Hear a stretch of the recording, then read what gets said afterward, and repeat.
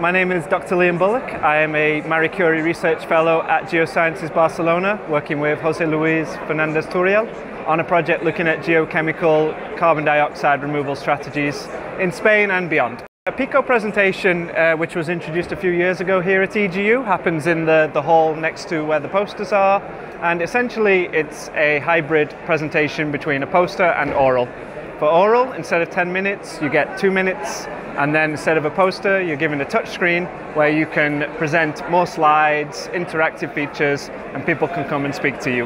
With a PICO presentation, you're given 2 minutes basically to sell hard your topic of interest. You get 2 minutes, boom, boom, boom, tell people what you are, what you're doing, why you should come and speak to them after, whereas in a normal oral presentation, you're given 10 minutes to talk about background, different studies, things like that. Here, you have to sell it, and then afterwards, people come and you can discuss it for hours with them afterwards.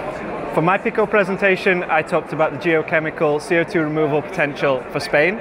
We looked at all the different materials, alkaline wastes, rocks, desalination brines and other things that could be used for different strategies in Spain for tackling climate change by removing CO2 from the atmosphere.